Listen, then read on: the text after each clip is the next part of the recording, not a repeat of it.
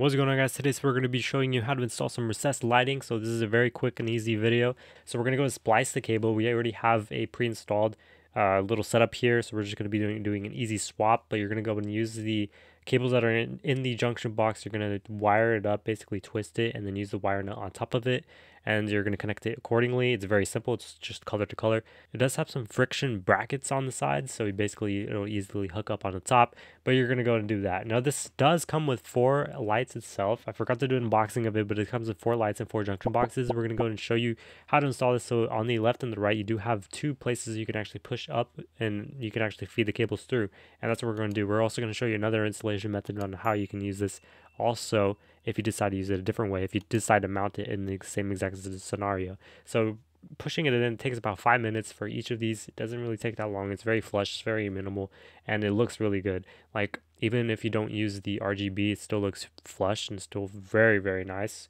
It does have 2 mounting holes on the left and the right, so you can use either one or both. They're not that heavy, so you can easily just use one. I use one screw here, and it does fit really, really well. As you can see right there, the screw's right there, and it's actually able to hold, and it just helps with the weight not to push onto those brackets. So it's very simple to actually install. This took about 15 to 20 minutes to install all 4 of them, and it was really, really quick and easy swap. We're going to go do the rest of these real quick, and we're going to go and show you the old gen and the new gen. So it's very, very flush compared to the old gen. It's just way better in my opinion. So setting it up, it's going to be flashing when you first turn it on, and to actually pair it, you're going to have to download the Tuya app and set it up as Bluetooth and Wi-Fi modeled version. So you're going to have to be on the 2.4 gigahertz model, and make sure you have Bluetooth on, otherwise this will not work. The whole installation process took about 30 minutes, which is longer than the actual setting up, which is kind of sucks. It sucks really, just a lot. But once you actually do have it on, these are amazing. So as you can see right here, it's way brighter than the previous generation. This has different Kelvin temperatures, and it's really easy to actually use any of the modes. It was hard to actually learn how to group them, but they're actually really easy once you get used to it. You can actually change all the colors, all the Kelvin temperatures, everything in the app. And you can also set this up with your Amazon or Google Assistant, and you can actually talk to them from there, and you can do that. But don't use a dimmer switch. It does not work with the dimmer switch. If you have a dimmer switch and you use it, it will basically mess it up. So don't use that.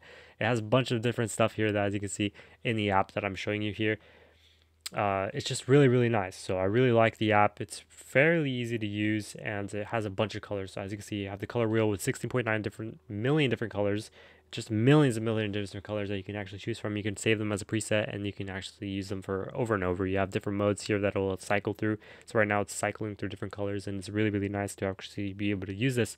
Once again, this is only $120 to $30. It's not that expensive considering that it's $40 a piece, and it's 15 watts per everything like that, and I think it's 6,000 lumens, I'm pretty sure. But it's really, really nice. You can see all the different Kelvin temperatures and everything else like that on here. It's because from cool white all the way to warm white, it looks really, really good when it does that. We're gonna go and show you the music mode as well in here. So it does have multiple different modes, and we're gonna go and show you it right now.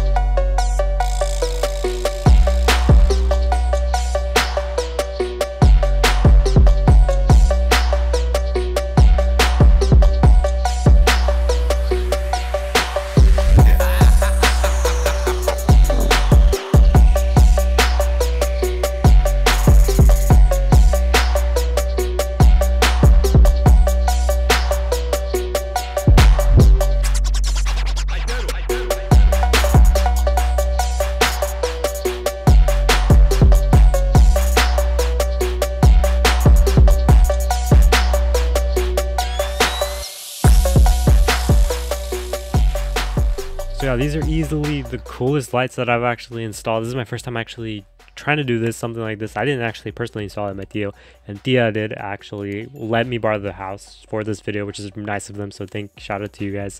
But they look really, really good. So it's very nice to actually have these lights, red, green, blue, everything else like that, millions of different colors, and it's just really, really simple to actually set up once you get the hang of it.